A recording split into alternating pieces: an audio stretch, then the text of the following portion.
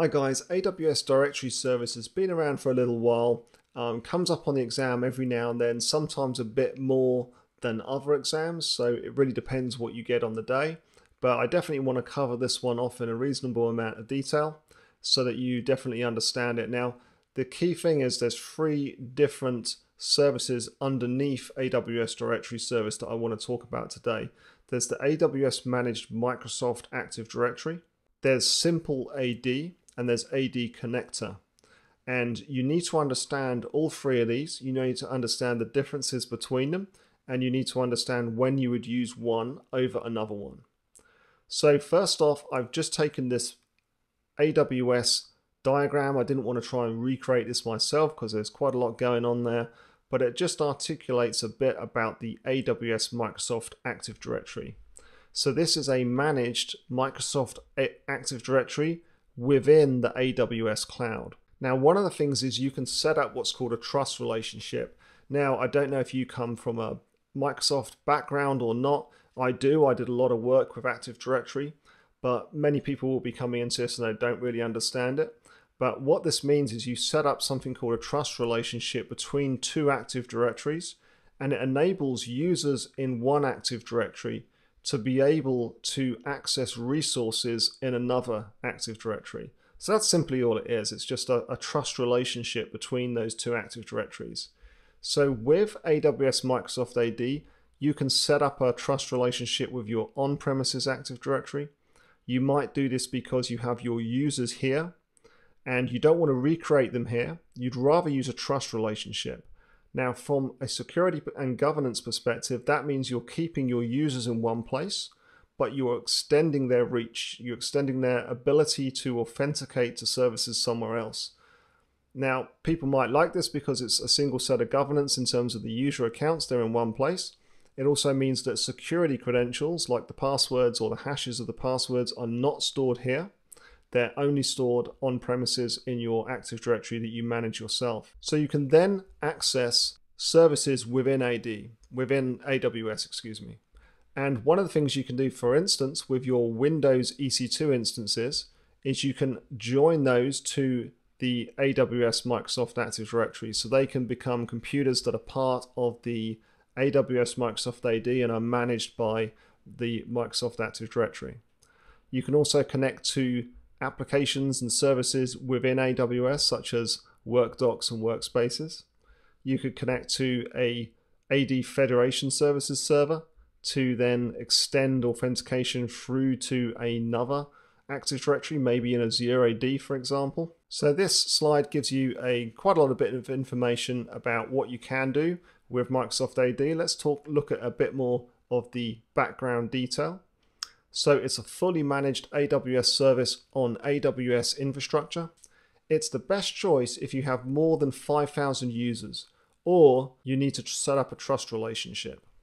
So if you have a large user base, you want to have the full AWS managed AD, or if you need to set up a trust relationship, it's an and/or, because you might have the scenario where you have plus 5,000 users and you also need to set up trust relationships with other directory services. So this is the service you need to use for those two scenarios. It runs on a Windows server. You can perform things like schema extensions. It works with SharePoint, SQL Server, .NET apps, lots more. So critically, you can set up those trust relationships to extend authentication from on-premises Active Directories into the AWS cloud. On-premise users and groups can access resources in either domain then using SSO. So single sign-on. It does require a VPN or a direct connect connection. It can also be used as a standalone Active Directory, so you don't have to set up a trust relationship. You can use it as just your one and only Active Directory configuration in the AWS cloud. When it's used as a standalone Active Directory, users can access third-party applications such as Microsoft Office 365 through Federation. So we saw that in the diagram where you use a Federation Services server. The next service is Simple AD. So this is not a Microsoft Active Directory, but it's a simple Active Directory. So it's something similar, but with fewer features. It's inexpensive, it's Active Directory compatible with common directory features. So it's standalone, fully managed directory on the AWS cloud. It's generally the least expensive option, and it's the best choice if you have less than 5,000 users and you don't need advanced Active Directory features. It's powered by the Samba 4 Active Directory compatible server. You can create users and control access to applications on AWS, and it provides a subset of the features provided by AWS Microsoft Active Directory.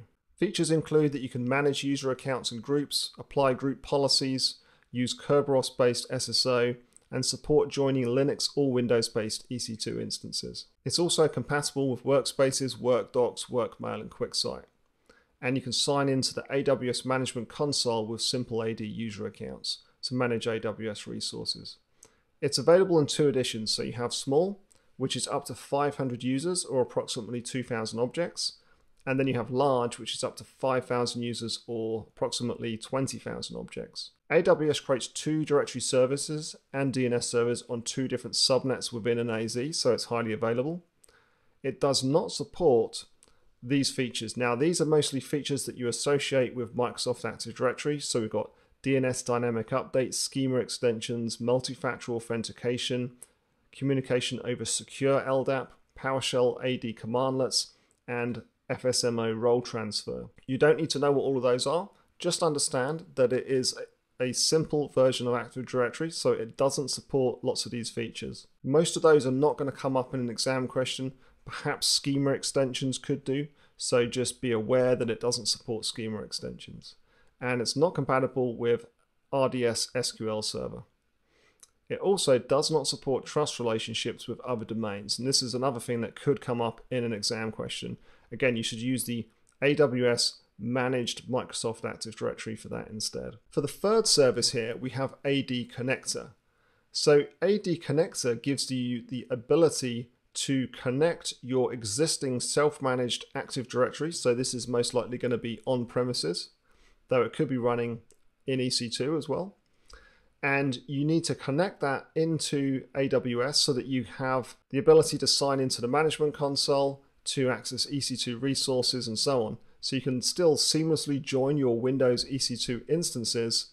Oops, something went wrong with the slide there. But you can connect your EC2 instances to your on-premises Active Directory domain using AD Connector. You have federated sign-in to the AWS Management Console by mapping Active Directory identities here to AWS IAM roles. So you map an AD identity or a user account to an IAM role in the AWS Management Console, and that user then has the privileges that are assigned to that role. So you can also sign into these applications as well, Workspaces, WorkDocs, WorkMail, by using your Active Directory credentials. Now, again, you have to use a VPN or direct connect connection. So let's have a look at a bit more background. This is a directory gateway for redirecting directory requests to your on-premise Active Directory.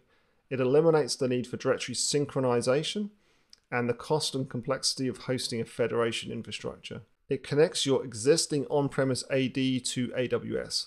So this is the best choice when you want to use an existing AD with AWS services. It comes in 2 sizes. So you've got the small for up to 500 users and the large for up to 5,000 users.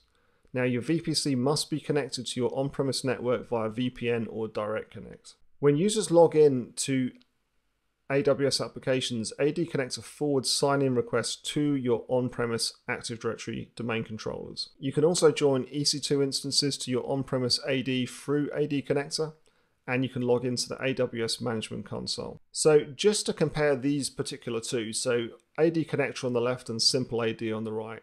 For AD Connector, you have to have an existing Active Directory, whereas with Simple AD, it is an Active Directory itself. So it's a standalone AD based on Samba. With AD Connector, existing Active Directory users can access AWS assets via IAM roles, whereas with Simple AD, this supports user accounts, groups, group policies, and domains within the database. AD Connector supports multi-factor authentication using Radius. Simple AD does not support MFA, but it does use Kerberos-based single sign-on, and it also doesn't support trust relationships. Just one more slide, and this is to understand some of the use cases that might put you towards one of these services. So starting at the top, we've got the directory service for Microsoft AD.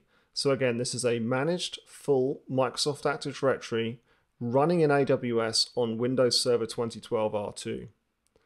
This is when you have an enterprise that wants hosted Microsoft Active Directory, or you need LDAP for Linux apps.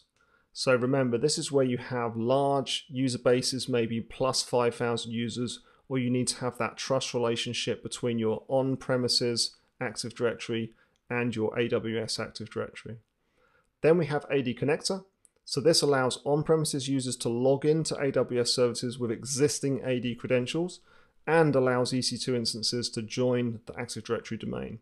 So you use this when you need single sign-on for on-premises employees and for adding EC2 instances to the domain. And lastly, we have Simple AD, which is a low-scale, low-cost Active Directory implementation based on Samba. And you'd use that when you have a simple user directory requirement, or you need just simple LDAP compatibility. So that gives you a few different use cases. There's one more design pattern that I didn't mention before, and that's where an organization has an Active Directory on-premise, and they add a new Active Directory domain controller, so another domain controller for their Active Directory in AWS, maybe on EC2. And that means that they can extend their on-premises Active Directory into the AWS cloud. The advantage of that means they then have low latency authentication services within the AWS cloud itself. The downside to that is they have to replicate information into the cloud. So there's synchronization happening with their database. Their user credentials are going into that instance that's on AWS. So just bear in mind, in case an exam question comes up, there might be certain circumstances where an organization or a security department within an organization doesn't want those user identities to be synchronized into AWS, and that might then require AWS Directory Service or AD Connector. What I want to do now is just head over to the AWS Management Console and show you where the AWS Directory Service is and see how we can actually configure this service. So I'm in the AWS Management Console. Let's go to Services, Security, Identity and Compliance, and we find Directory Service. So within Directory Service, we don't have anything set up, so we can choose Setup Directory, and this is where we have some options. You'll also see there's Amazon Cognito user pools. We cover Cognito in another section of the course, but with Cognito user pools, you can also add that user registration and sign-in features typically to mobile applications. So what we've been focusing on in this section is AWS Managed Microsoft AD, Simple AD, and AD Connector. So if I just choose Next, we can see that for the AWS Managed AD, we then get to choose from two different editions, and we then have to put in some information. So for instance, we'd put in dctlabs.com for the fully qualified domain name, and then it might be just DCT Labs for the NetBIOS name. And then you put in some credentials and you can set that up, and you can see what the cost is per month. So this is going to cost $100 a month, or it costs about $350 for the bigger enterprise edition. So I'm just going to cancel out of there, go back to Setup Directory, and then for Simple AD, so remember this is the Linux Samba Active Directory compatible server, and much cheaper. So you can see this one is $57 US a month for the small, or $172 for the large, and that's in, you know, the Sydney region. Depends on where you are, which region, it might be different. And again, it's asking for very much the same information: a fully qualified domain name, a NetBIOS name, and then some credentials. So let's cancel out of that one. And then lastly, we have the AD connector. So this is described as a proxy for redirecting directory requests to your existing Microsoft AD without caching any information in the cloud. So that's a key thing to remember there. Nothing is cached in the cloud. If we choose Next, again, we have a couple of different sizes, and the pricing seems to be about the same as for the Simple AD, so $57 and $172. So you will choose your option, and you can type a description, or otherwise you click on Next, and you have to specify a VPC, your subnets, and then you get through to the fully qualified domain name, NetBIOS name, some DNS addresses, and so on. So that's how you configure these services. We're not going to actually create any of these as part of this lab, but I just wanted to show you where it all is. So hopefully that gives you a bit more information now. I know it's a little bit complex, but just try to understand the differences between these services and the scenarios in which you would use one over another.